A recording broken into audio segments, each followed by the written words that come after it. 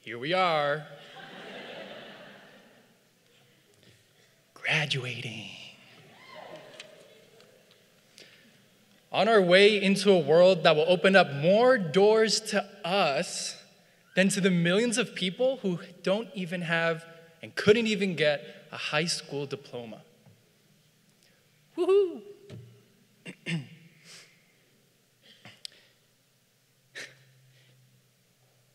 You get to sit there in that seat with educational privilege when so many can only dream of having that opportunity. Okay, now comes the most dreaded and avoided question in all Naropian psychotherapy. Drum roll, please. How does that make you feel?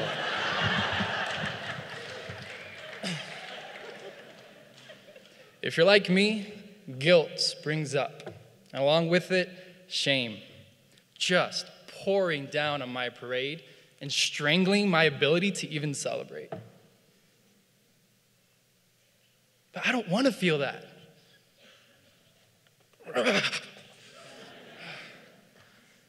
I could keep feeding that wolf or not. I don't know if you're familiar with the metaphor of the two wolves, but there is a Cherokee proverb that has taught me that there is a terrible fight inside of me between two wolves. And the one that I feed most will outlive the other.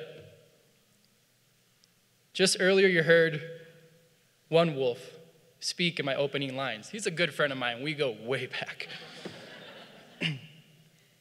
Or I could feed the other wolf, the one that says, man, screw that.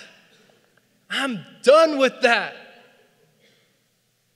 Drama, not the guilt that's been holding me back.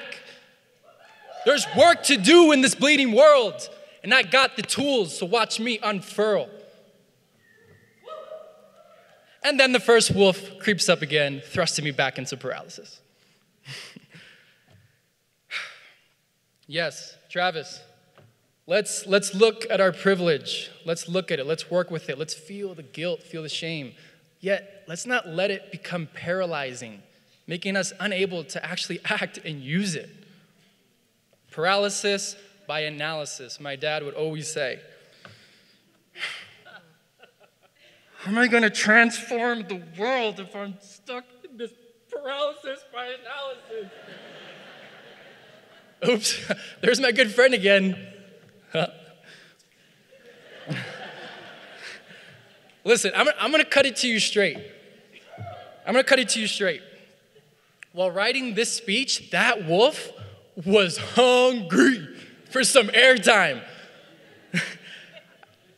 I had to painstakingly write and rewrite this speech as my elders gently reminded me and showed me that that wolf was just creeping into every paragraph without me even noticing.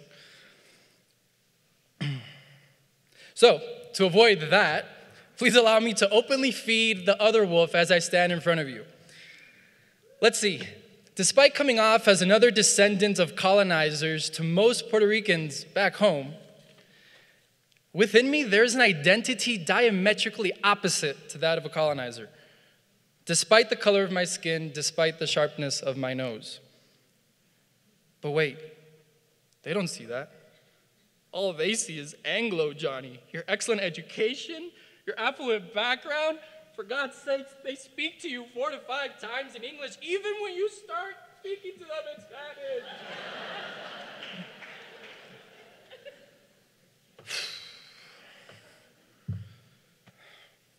Actually, Johnny Fritz, you're good.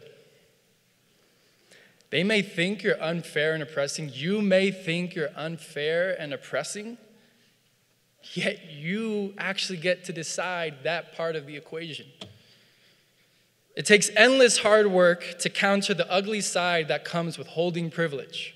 That's what we do at Naropa. But you're doing that work sincerely, so screw it if others don't see that. It's enough if you know what's good. Just keep doing the good work. So I've shared with you what my two wolves are, my privilege, and my relationship to it all. But it looks so different for everyone here. My hope is that you'll notice whatever those two wolves are, those two wolves snarling at each other, fighting within you for your attention. Perhaps it's related to privilege, perhaps not. Perhaps just the educational privilege that comes by virtue of being able to sit in that seat today with your sash, or not.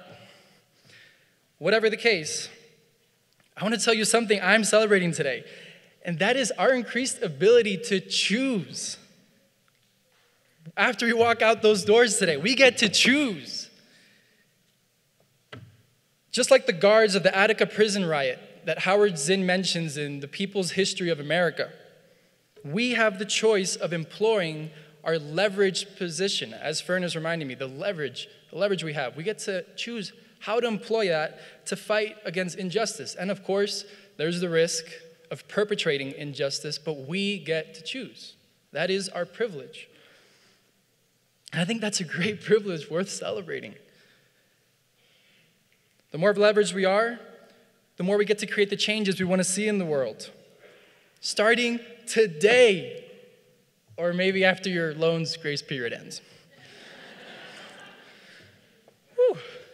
Wow, this other wolf really took off. So positive, the one that does this. I like this wolf.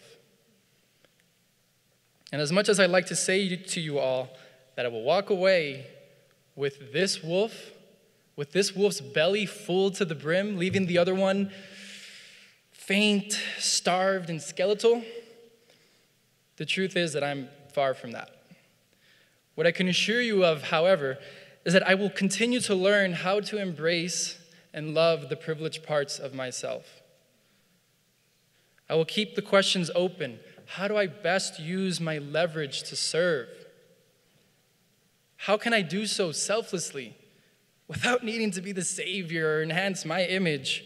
And how can I keep my efforts well attuned to the actual needs of who I'm intending to serve? Damn, if I can do this, what is there not to celebrate? So if my inner dialogue resonates with you in any way, I hope that you too can go along feeding the preferred wolf inside of you heaps and heaps of the good stuff. And if you particularly resonate with the whole privilege thing, I hope you can join me in taking Rhonda's words and saying, I'm proud. So a joke I have with my friends in my cohort, I'll say, how are you doing today? So if you're feeling proud, join me in saying, I'm proud. Naropa graduates, how are you doing today? Naropa community, families, faculty, how are you doing today? All right. And hopefully you can also join me in saying, speaking from that second wolf in me, man, screw that. I'm done with that drama and the guilt that's been holding me back. There's work to do in this bleeding world. And I have the tools, so watch me unfurl. Thank you.